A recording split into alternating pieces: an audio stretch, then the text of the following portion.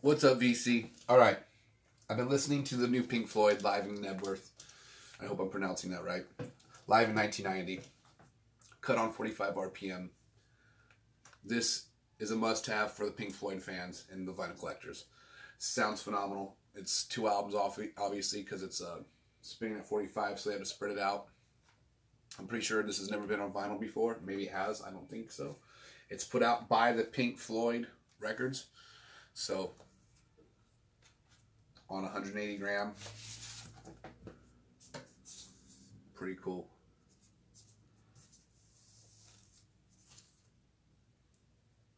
Logo artwork's pretty cool.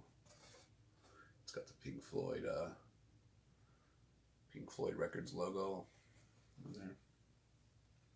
Anyways, I pre-ordered mine a while back, and then it seemed like every record store got theirs before I got mine, which is usually how it goes. But made it all more worth it once I finally got mine. And I've been listening to it, and whew, this is one that the other live album that came out recently. Hold on, let me grab it.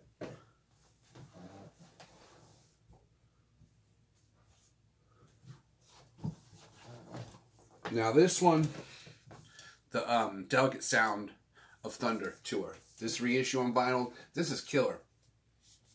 I mean, it was 3 albums. It was, I can't remember the price on it. I think it was $70.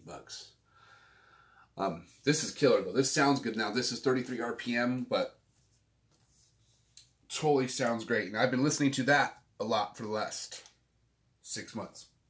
So now this comes out. I listened to this yesterday. Both of them have Shine On You Crazy Diamond, all 5 parts. And this one, I have to say, this one has more songs. And the Delicate Sound of Thunder tour I like because I'm pretty sure my stepdad seen Pink Floyd live around the time. So I think he got to actually see that. Either the tour for the album or the tour that they recorded for the album. Either way, this is a 45 RPM. This is my only Pink Floyd I have that spins at 45 RPM.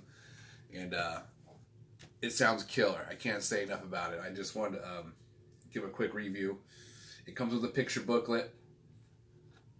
It's on a very nice double gatefold. The picture's really trippy. I love how, Pink Floyd always does like a picture that just like makes you wonder. For some reason, this reminds me like Pink Floyd to Animals vibe, the cover. I don't know why. Maybe it's because of Sky. I like the simplicity. But either way, alright. Here's the guitar tone on this one's top notch. I feel like this is probably the best guitar tone out of all the live performance. Now, David Gilmour's really consistent in his guitar tone. It's not like he's ever had a night where his guitar tone isn't good. But this night, the way they recorded it and the volume level. And there's another guy. They do a version of Money where they do a reggae breakdown on Money. And they just do a big jam out. It sounds like he let the other guitar player go for a while. But if not, if it's David Gilmour, not surprised. I couldn't tell. I felt like it might be because there is another guitar player. But if it's just him ripping, that's even all the more better. It didn't say, so I'm assuming most likely it's Gilmour. But if it's the other guy, that's awesome. But it's pretty cool. Money, it's like a whole side of the record, I'm pretty sure. But, let's see, I'll show a couple pictures here.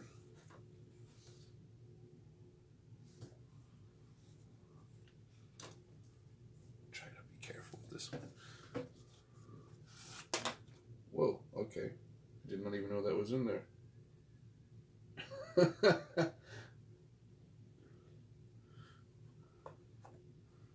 Was it I guess maybe the,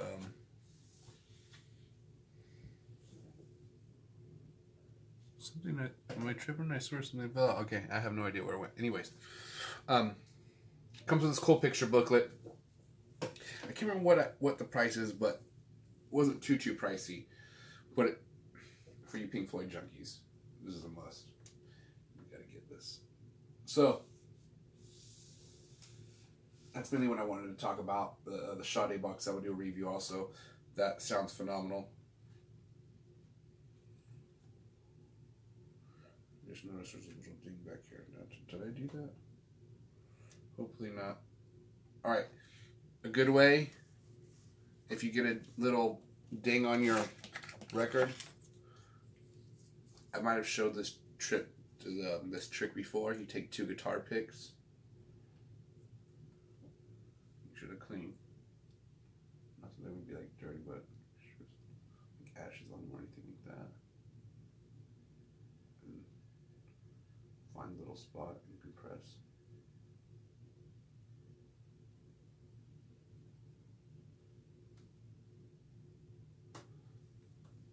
Anyways, a little dog trick there. So if using your sometimes you do your fingers, trying to bend a corner that got creased. Use your guitar picks if you can, if you have any handy around for you guitar players. Or you non-guitar players. That's a reason to keep the pick around.